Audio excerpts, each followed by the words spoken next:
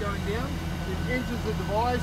There's a steel boom that directs the flow off to the side, down through these screens, up the other side, back across, and then down the pipe. Over time, pollution will build up in here, and when it reaches about here, it's time to give it a clean. The beauty about this particular screen is that during a storm event, things might, block on the screen with the flow, but because there's no horizontals after the storm event and the pressure comes off, the stuff just slides down the screen, sinks to the bottom, and frees up all the area ready for the next storm.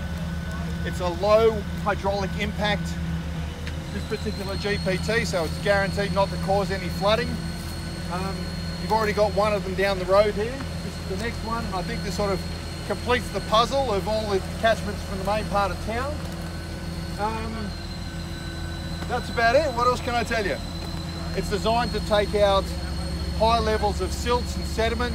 It'll trap every cigarette butt, every pet bottle, every shopping bag, every syringe, whatever's coming down the line, is going to be diverted in and stored in that large chamber at the bottom there. In high flow events, the stainless steel weir or boom is designed to actually lift, and instead of a normal GPT with a fixed weir where the flow goes over the top where you lose the floatables, this one doesn't. It actually floats and rises. So even in high flow events, it will still trap the floatables.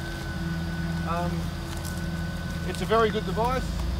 Hopefully if all goes well, we should be out of here by about Australia Day.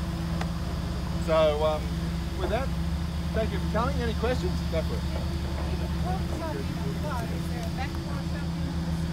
No, the whole boom will rise and let all the water through. So it can't flood anyone back up in the city. And even if it could, if something went wrong inside the device, it would surcharge in the grates in the park and then the grates in the road here. And it wouldn't get back up into the city. So from a flooding point of view, it's a very good choice. It'll be a very good solution. Floatables that pass under when the boom rises, are they still trapped in a flood event? Yeah, so as the boom rises, the floatables will continue to be caught, but the neutrally buoyant stuff will go under the boom. In a normal trap, the weir is at the bottom and the floatables would go over. It's just a different way of achieving the same thing. So it's only in an extreme rain event that it will be bypassed to the river?